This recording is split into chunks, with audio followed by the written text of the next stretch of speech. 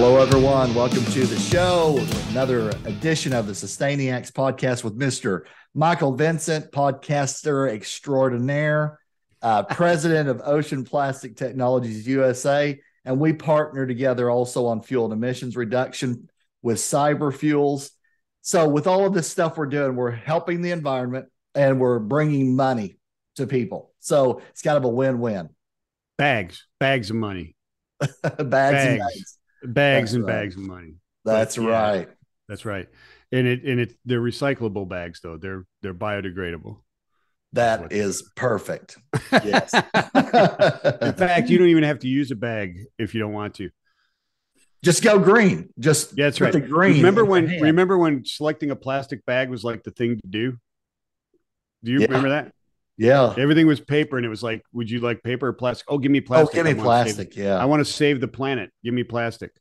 Oh, man. That was a thing. That was actually a thing, right?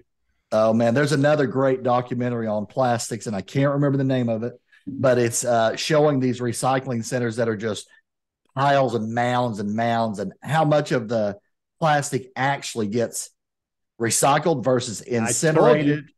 I told you. It's crazy, baloney. Man. Yeah, it's wish cycling, man. It is not happening. The single stream huge MRFs do not work. That's what we're solving at OPT.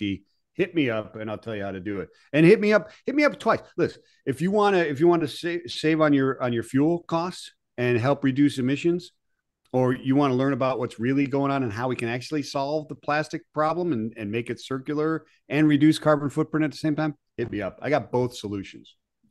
I've got it. I'm like a superhero. Andy. It's like a boom, drop the mic. Boom. Exactly. That's it. Boom. There it is. So, Michael, you and I were chatting back and forth, and you were the moderator at TIA on the Sustainability and Logistics panel, and that was in Orlando, right? It was the first ever Sustainability and Logistics panel for TIA. Yeah. And that would be cool. a year thing. It was well attended, man. It was one of the breakout sessions. We got about 10% of the total audience. It was a good show. One, shout out to Ann Ranke. She killed it, and her team. It was awesome. 2,000 plus people. But yeah, I would say we got about 200 people in that room to watch that panel discussion. It was great. Lars Ward from Freightvana was on it. Bart de Monk, Chief Industry Officer from Project 44, was on that. Yeah. And Jordan Strawn, COO at Reed TMS, right? Was on that panel. So it was really good. It was a really good panel. We were going to have Arnold Schwarzenegger, but he was out repairing potholes in the street in Orlando. But he was gonna moderate it. That's why I filled in, because he wasn't unavailable. I don't know if you saw that or not on the AP.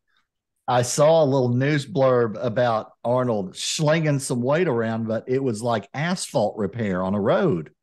Yeah, I see him on Nautic, on Nautilus equipment and stuff like that, which he never did back in the day when he was, Mr. Universe and stuff like that. Nah, he didn't Nautilus. He was throwing on rocks and stuff like that. Yeah, but no. So I mean, he's still a hey, get it done, right? I mean, there was potholes or whatever. They weren't even potholes. It was actually they put in a new like gas line or something, and then like the city is supposed to have that like filled in with within like 30 days or something, but because of the rains in Southern California, they didn't do it. But Arnold got sick of it, so he grabbed one of his security guards or his henchmen, I don't know what they call him, and one of his entourage there, his posse, and they went out and got themselves some asphalt, which I wouldn't even know where I would buy like some asphalt for personal use, but he did, and they went out there with shovels and they started filling it in. He went out there and just like, what the hell are you doing? And he said, well, you're supposed to do this. I'm just taking shit into my own hand. I'm going to get this done. Right. And then they started filling in other gas. He's like, he got it done. Right. Yes. If I'm not mistaken, it was, some work on the road from some utility company that was delayed by, I don't remember, 2 or 3 months or something. Yeah, they're supposed to have it done within like a month, but they were like a couple months behind because of rain and stuff or whatever it is. So he's just like, forget it. I'm going to get this done. I mean, that's what it is. And you know what? And really, I sent this to you as a hey, let's just talk about this tongue in cheek, but it actually fits, right? Because I mean, one of the things that you and I are partnered up about is, hey, there are solutions coming down, and who knows? Maybe we'll have a Mr. Fusion on our trucks one of these days, and you throw a couple banana peels in there and a package of crackers, and you can run for 500 miles. I don't know, but and then you fly your car with on the banana. Yeah, that's right. And that Yes. well, the banana peels is what does that, right? Electrical Right. banana. That's what it does. Right. That's the one that gets you the elevation. Right. But until we get there, there's things you can do and actually save money while you're doing it, right? With CyberFuels. I mean, I can almost relate everything to what we're trying to do in sustainability, whether it's from my personal angle, which is the plastic side of it, or from the CyberFuels that you and I are partnered on and that you're so passionate about, which is also a big passion of mine, is reducing those emissions, right? Because you can reduce your costs and your emissions at the same time, which is crazy because most people think that ESG or going green costs companies money, right? It doesn't have to be that way. But I did find this article that I can't possibly relate. Maybe you can figure out, or the audience, somebody in the audience can figure out how to relate this to like CyberFuels. Okay. All right. I don't know. But this is also from the AP. And it caught my eye because of the irony, because it's just so backwards, right? There's a nudist beach in Vienna, which to me is like, okay, how many beaches are there in Vienna, Austria? I didn't imagine that there were any, to tell you the truth. Right. But there are enough that at least one of them is nudist. And so when the country or municipality, whatever, is building a cable car that goes across part of it, and the nudists are upset because they think that their privacy is going to be invaded. Hey, it's a segue, man. So that's very revealing. You're revealing truth. They're revealing other things. Exactly. Okay. All right. That's good. That's good. I like that. I just thought it was funny, man. I'm a nudist. I'm going to go over here and get naked, but I don't want anybody to see me. Right. So, my mind went to, why wouldn't you just like rent yourself a little cabana and be maybe like nude inside of there or something? Or stay home. Or stay home, yeah. Or wear a bathing suit. Did you guys bring bathing suits to Orlando? Yeah, absolutely. Yeah, no, I took the family. I mean, I took my wife and my two girls, and we went down, and we stayed at a place near there, Reunion, which is nice. Not a real plug for them, but it's cool. Hung out at the water parks and stuff like that when I wasn't moderating the panel, which was the start of this discussion, wasn't it? The panel? Absolutely. Yeah. Is that what we were supposed to be talking about? True. But Orlando's amazing. I love it. We've been there quite a few times as a family, and it's a lot of fun.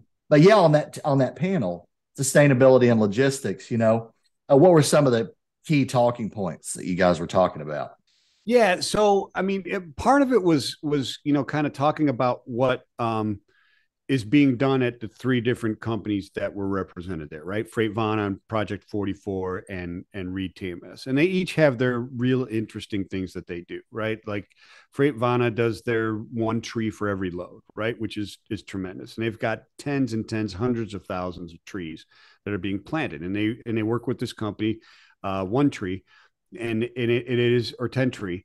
And it is, it's tremendous because you can pick where you're going to have these trees planted, et cetera. And it's excellent work. And it's an interesting way to get the community inside and outside of Vienna involved, right? And it also is, it's sequestering CO2. So it makes sense to pair that with transportation and intermediaries.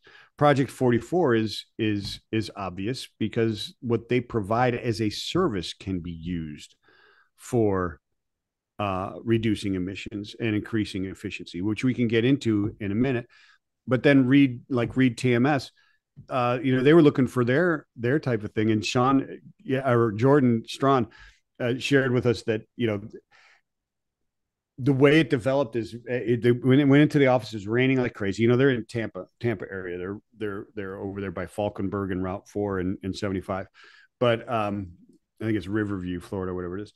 But walked in, and it was raining, and the roof was leaking. Right. Oh, wow. So they covered it in solar panels. They Really? had to redo the roof anyways. So less money, fixed the whole problem, and went green by covering it in solar panels. And now they're off the grid. At least a significant portion, if I recall. I can't remember the exact percentage, but it's pretty high. They're off the grid. So I mean, there's different things that can definitely be done. So one of them was talking about those type of things, right? That can be used to bridge gaps, to help to take those steps forward to make things going. Again, much like CyberFuels, but so it can be done. But a lot of the discussion was also was centered around what can an intermediary do, what should an intermediary do, and what is an intermediary going to be legally held responsible to do in the future, if not now, as far as reducing emissions and being green and so on and so forth. And so that was kind of it, having that discussion. And one of the things that was asked, Andy, was when you look at RFPs, is the question, and do you have to prove your greenness or your sustainability? Every single hand went up. Every single hand went up. Yep. RFPs, increasingly, you have to not only say you're green and agree with it, got prove you are in some way.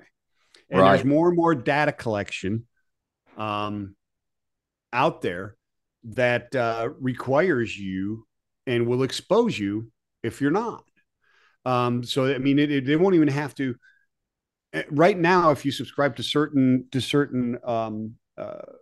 data services, I guess it is, a certification services, you don't even have to ask that question, because they'll tell you. You punch in Michael Vincent Trucking or Andy Hedrick Trucking, and this service can tell you whether we're green or not. We're in a certain level of score. And if you're already using me, it can go in there and you can, sign up for these services, and it will actually evaluate your entire supply chain and show you where those weak links and strong links are.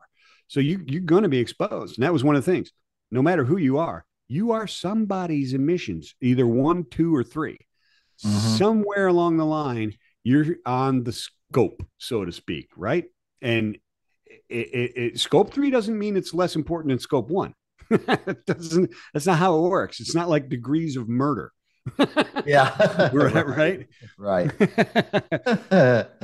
Yeah, no, it all matters. It all matters. Right. Yeah. It's just who's responsible. And if you're a carrier, you have just like everybody. If you're a carrier, you have your 1s, 2s, and 3s, right? You absolutely do. But here's the thing: your core business is somebody's scope 3. That's your core business. So if you don't fix your greenness, your scope 1, you ain't getting the business. Right. You're just not. And it's not like Andy, like I'm going to buy this soft drink over that soft drink because this one has sustainable packaging. Right? It's not that type of a choice anymore. It is, this shipper is not going to use this carrier because this carrier isn't green, because they can't. They're not allowed to. Their shareholders won't allow them to. The mandates, the incentives or tax structures or payments that you have to pay that are in many states in the United States, not federal yet, but the EU. If you do business in the EU next year, Andy, you're going to have to pay a carbon tax, period. It doesn't matter where you're from. But if you're not doing that, you're not getting a business. And it's not a choice type of thing. It is you're just not going to get that business. Right. You're not going to win that bid. You're not going to get it. Yeah. And even if you're an incumbent, it's not like new bids you're not going to get. Incumbents are going to be kicked out. Like I always say, the haves and have-nots, they're changing because of sustainability. Whether it's your own sustainability or outside of your scope, it will impact you. You need to pay attention. You need to do something. Right. That's kind of like what we're talking about. Absolutely. And the government has mandated certain amounts of biomaterial, biodiesels that have to be done. And it's a mandate, you have to do it. And the good news on that front, though, is with CyberFuels, we can take that that diesel that has more particulate matter in it and burn it more cleanly and more efficiently and actually That's right. save companies money while they go green, and so that's the exciting part of it. Well, it's what's really cool about it, and the synergy that is there, and maybe people don't care about this, but they should, because it's not. This is important in everything in life, right? Is that it? Just because X doesn't work doesn't mean you need to throw it away and do Y.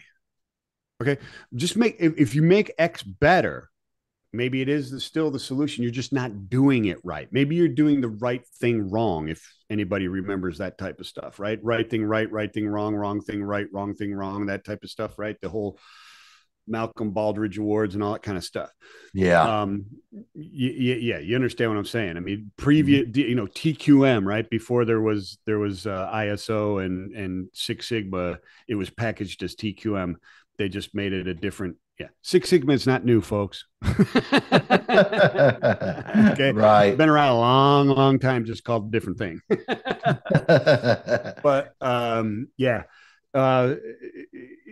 So you can like, just like what, like biodiesel, like CyberFuels. CyberFuels is taking diesel, which everybody, oh, bad, it's going to kill everything, right? No, if we burn it the right way and we work on it, it can actually be a fairly clean fuel, and maybe completely clean. Who knows?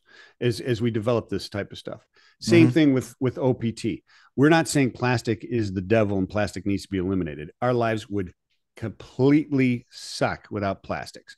In fact, our healthcare industry wouldn't exist without plastic. Let's just put it that way. Just think about that. Okay.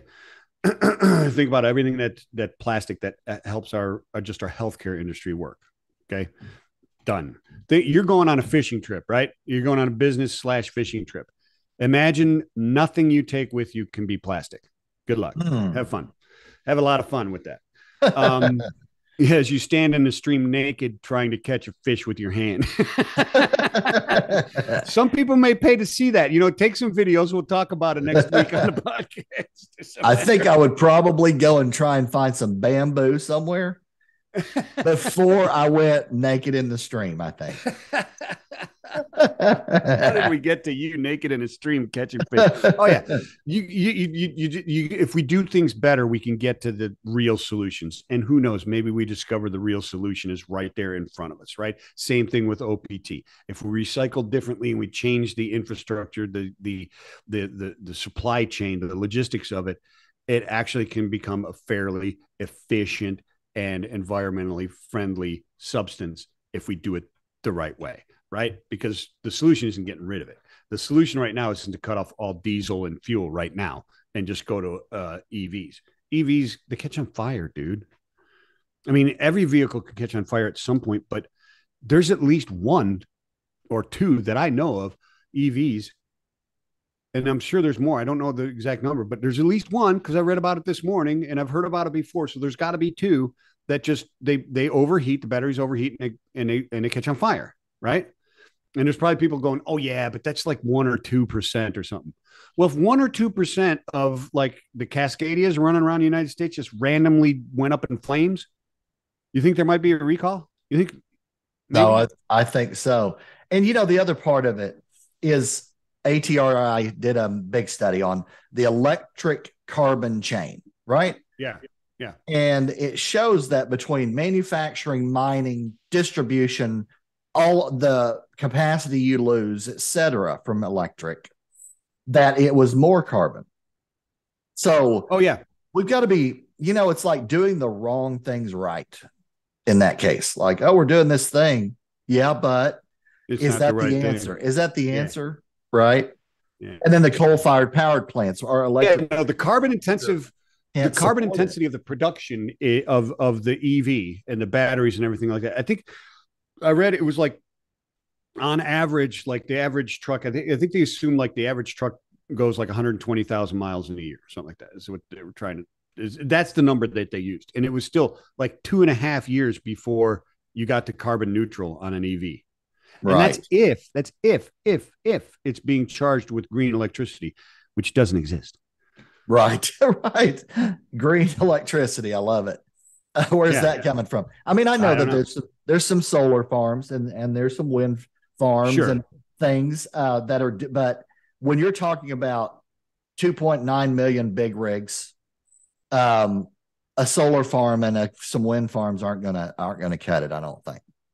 No, they're not. They're absolutely not going to cut it. And here's the other thing that's got to be figured out is, the problem with the grid is saying this, right? And I feel like I'm like a broken record talking about this stuff, but it's important. And there's new data and people, coming to, realizations of some of the challenges that are out there.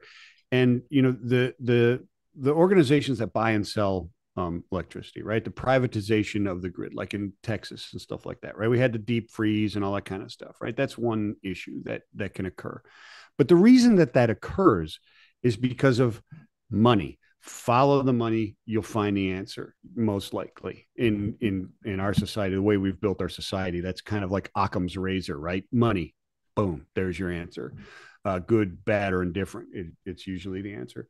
But so they buy and sell energy, right? Is basically what's going on here, right? And sometimes it's more expensive and sometimes it's less expensive, right? And so during that freeze, right, people were getting bills for like $100,000 for 1 month of electricity because of what happened there, right? And that's like, oh crap, we didn't realize this could happen. But what's happening is when sometimes wind is blowing a lot in these forms, and so solar becomes cheaper, and so they buy energy from solar. Sometimes the sun is, in certain seasons, the sun is shining more, and they actually buy solar power more than they do traditional. And then sometimes neither one of those are so great, and they're buying the traditional energy, right, and moving it. And this actually is how it works. This isn't, I'm not making this up. This is how this works. And so what happens is that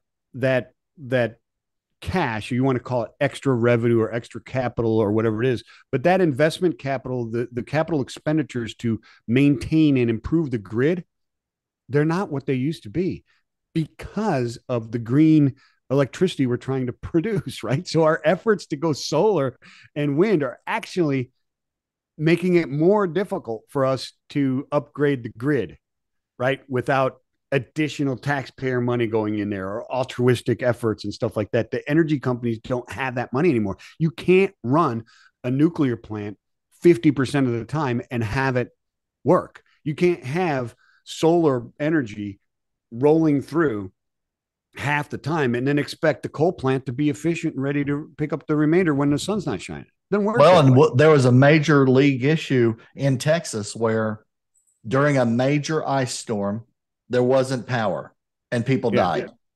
Yeah. And a lot of it was attributed to, well, the wind farms weren't running and there was not enough sun. Because they were frozen. They were frozen. Exactly.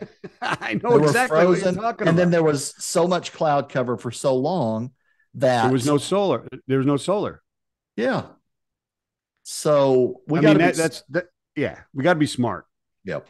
We got to be smart. And we have to realize that what we have right now, we'll get there. We're going to get there. We can get there. I'm totally confident that millions. And I'm not saying that solar is bad or wind is bad. I'm saying we need to take baby steps and move forward and think, what are the outcomes that are going to happen here, right? And a lot of times that doesn't happen, Andy, because people jump on and say, oh, money, I can make money, I can invest. Well, hell, if we let the investment community run, automotive, like my friend Zach Strickland says, they would build an engine that goes from 0 to 1,000 miles an hour in a quarter mile and it explodes at the end. Right? That's how stupid financial is at building things. It's not the most efficient. And I think we're in this period, Michael, where, there was the Industrial Revolution.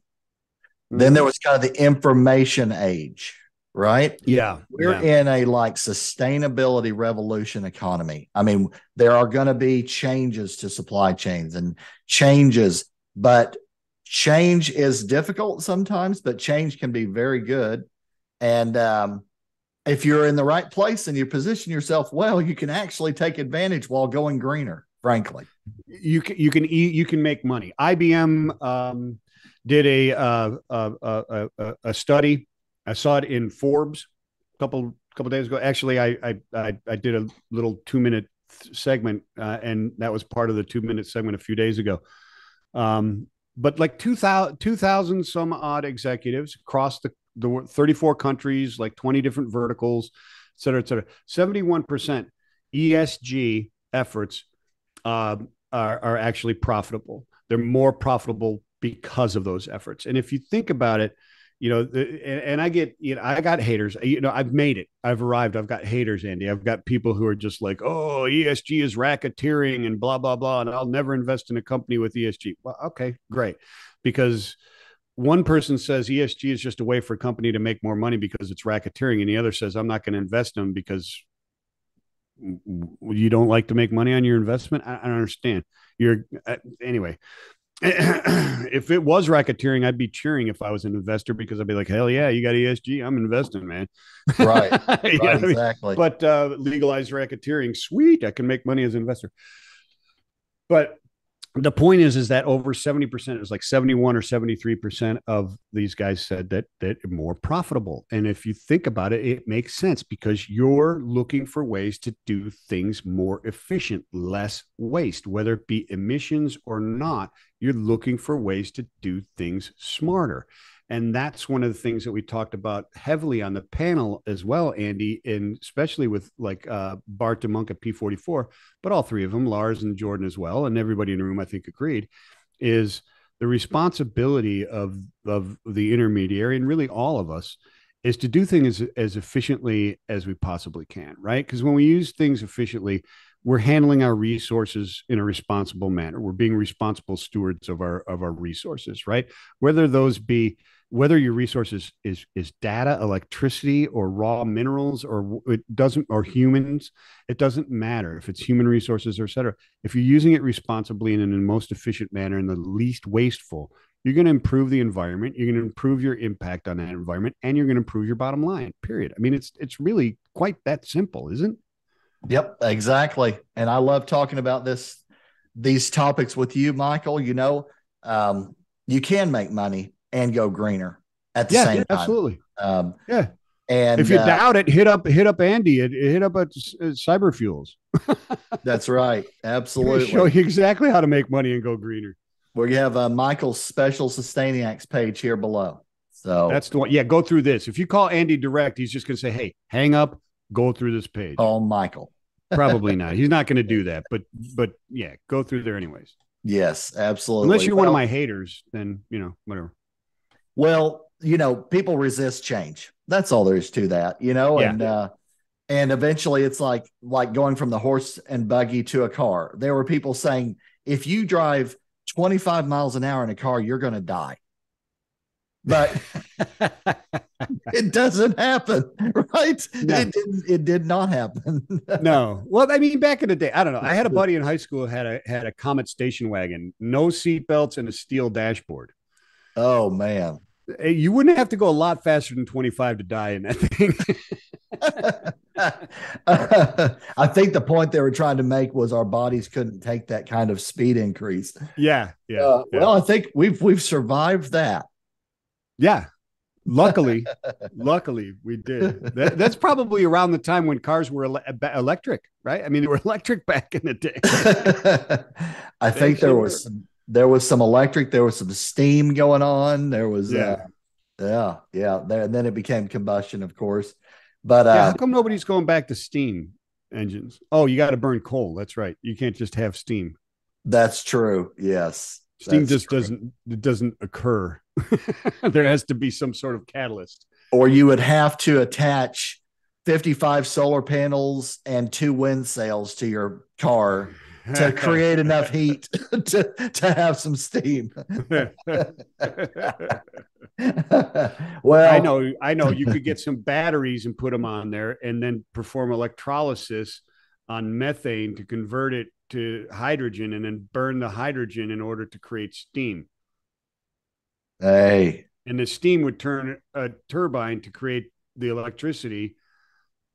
Anyway, yeah. It sounds like a perpetual motion Class 8. Let's get some investors, Andy. Let's go for it. Oh boy. Well, that might be a tough sledding right there. Maybe when you're back from your naked and afraid fishing trip. Exactly right. Exactly right. Well, Michael, I guess we're headed in the right direction, I think, as a society. Yeah. And we're going to keep on doing these topics, of course. Love podcasting with you. And that'll do it for this episode of the Trucking Tower Podcast, Sustainiacs edition. And thanks for coming on again, Michael. Right on, man. Peace and love, everybody. Peace and love.